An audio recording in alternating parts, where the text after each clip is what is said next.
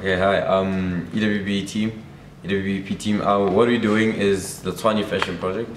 What they need is basically the integration of wearable technology into clothes, which then comes up with wearable technology.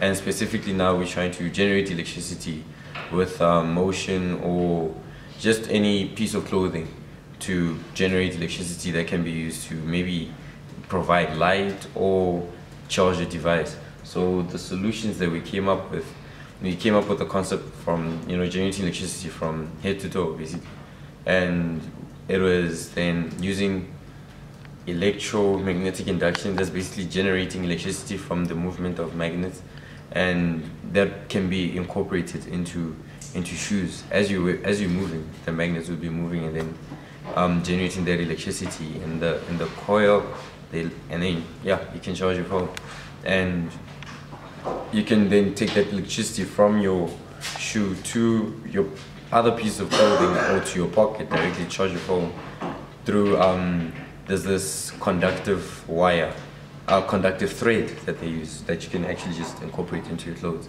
And the other solution is then just incorporating flexible solar panels into fabric.